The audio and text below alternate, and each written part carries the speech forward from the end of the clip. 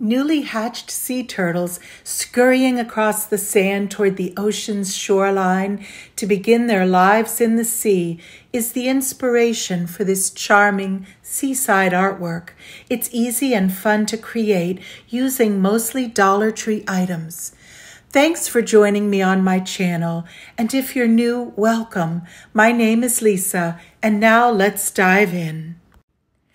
To make this project, you'll need a wooden round from either Dollar Tree or Amazon. You'll also need some blue paints and some white paint. I use the Waverly white chalk paint. You'll also want some of these glittered embellished trim from Dollar Tree. I also have a jar of crushed seashells from Michael's. That's not essential. You could always use small seashells for your outer border.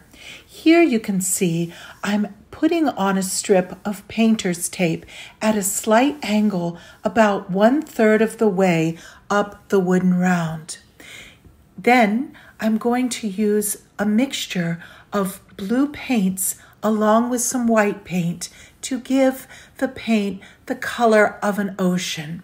Now, the ocean, as you know, changes so much depending on the light, but I thought adding some of the blue along with some of the Key West color from Apple Barrel, as well as some of the white plaster from Waverly, made a nice combination.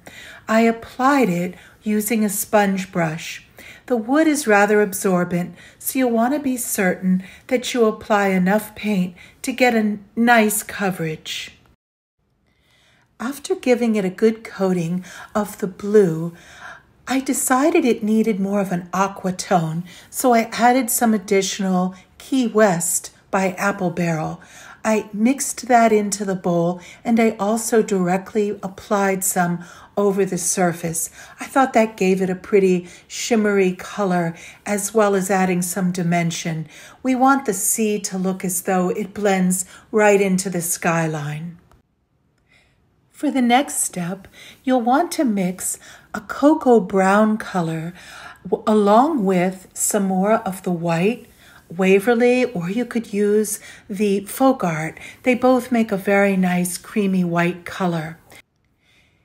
Here, I'm adding the Waverly white plaster into the cocoa brown, and I'm also pouring in some white sand.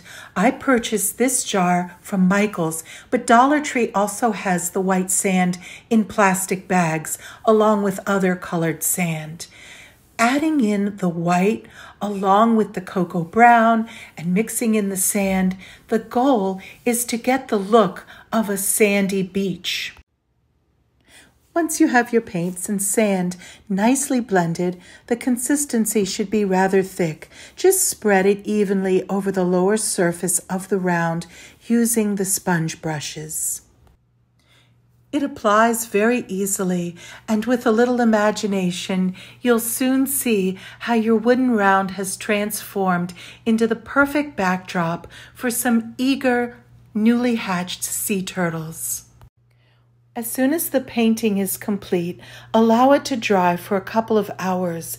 Once it's completely dry, you can see how the painter's tape comes off very easily and leaves nice, crisp lines between the two sections.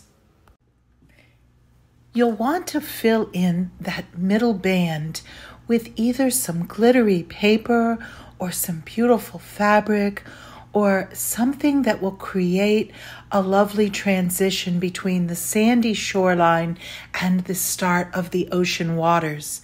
I had this piece of sparkle paper that came in a package of scrap papers from Dollar Tree, but you can easily find comparable paper, either scrapbooking paper, or as I mentioned, perhaps a beautiful fabric.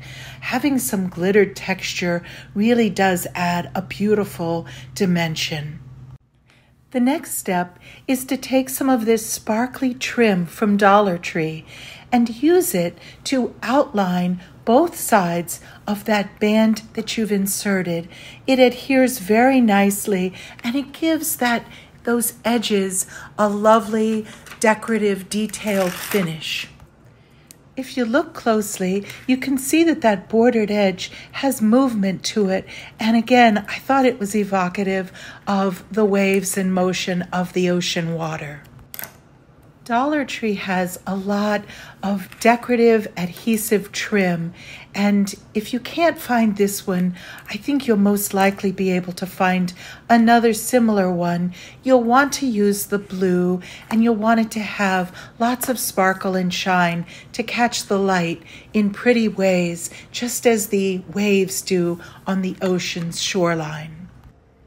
And now the really fun part happens as you'll create the little sea turtles and show them scurrying across the sand, following each other eagerly as they go into the splash of the ocean waters. The movement of the scene really does take on a life of its own. Making the little sea turtles is so easy. All you need is a bag of the flat marbles from Dollar Tree. Purchase them in the pretty blue color and hot glue them in a nice arrangement along the sand, over the border, and into the water. That will give that movement a special charm. Then, to make the little heads and feet and tail, all you need to do is use some little pieces off of your glittered embellishing trim. I just cut the little heads, the little feet, and the little tails from those beads. They are self-adhesive, so they adhere nicely, but if you'd like to reinforce it, you can use just a little tiny bit of hot glue on the back side. To the lower portion, in the foreground, I added those crushed shells, which I mentioned I purchased from Michael's in a jar. I added them using a little bit of hot glue on the back side of each. You could also use small shells as a nice decorative border. To display this happy scene, you can purchase one of the $3 easels from the Dollar Tree Plus and add a little decorative border to match your artwork. I think you'll love seeing this project come to life. And now, for our next seaside-inspired project, I'm using some oyster shells that I purchased from an Etsy seller. I bought them already painted with the gold gilded edge. You can always do that yourself, but I just decided to get these, and I was very pleased with the quality.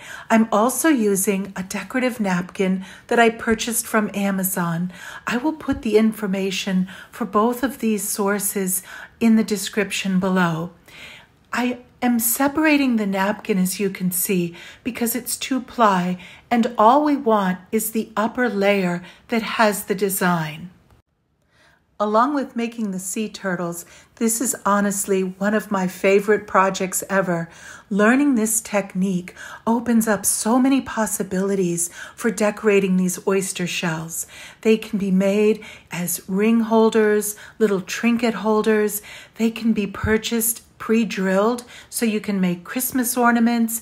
You could make 3D designs inside. Here you can see I'm arranging the image so that it will sit nicely on the inside of the shell. I'm trying to capture some of the highlights of the design. Obviously the space is limited, but I want to get that seagull in the sky. I want to get some of the roof line, some of the porch and sandy beach. So I'm cutting broadly around the section of the image that I want to have visible. You'll want to cut the image, as I said, broadly, because you want it to actually overhang the inside of the shell. Don't worry that there's extra. You're going to cut that off later. So what we're going to do now that we have a portion of this image all set to adhere, we're going to lay it out just to get a sense of where we want to place it. Then we're going to take a paintbrush and some Mod Podge matte, and we're going to use the paintbrush to simply apply a layer of the Mod Podge to the inside of the oyster shell. You can find the Mod Podge at Dollar Tree. I purchased this larger bottle from Michael's, and you can see that I'm using a Dollar Tree paintbrush to just apply it very carefully on the interior of the oyster shell. I'm avoiding the gilded edge because we will not want our image to adhere to that decorative border. After you apply a nice even coat of the Mod Podge to the inside of the oyster shell, again avoiding the gilded edge, then you'll be ready to take your napkin and lay it in position as shown. Use your finger to gently press out any wrinkles or air bubbles. Just make it as smooth as you can while being very gentle with it, because once it's wet, it becomes more fragile.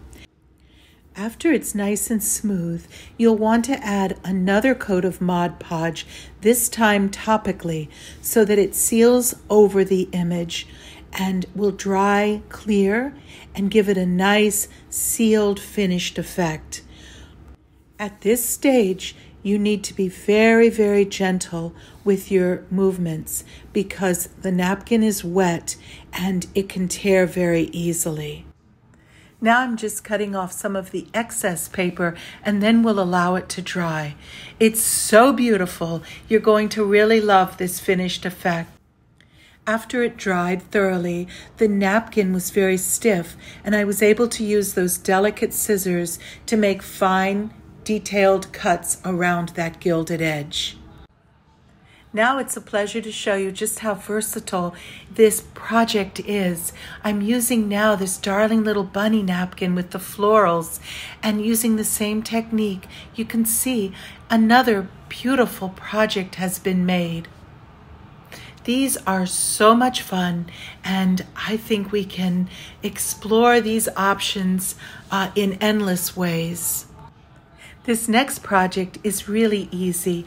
All you need are some seashells and this Rust-Oleum mirror effect spray paint.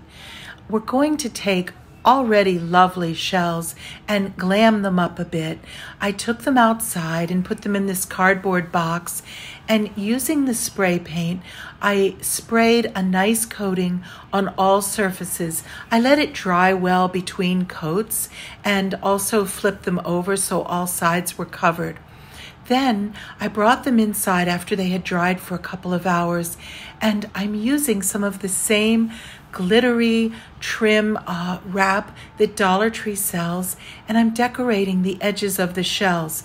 You can do this in a variety of ways, as you can see how I'm demonstrating.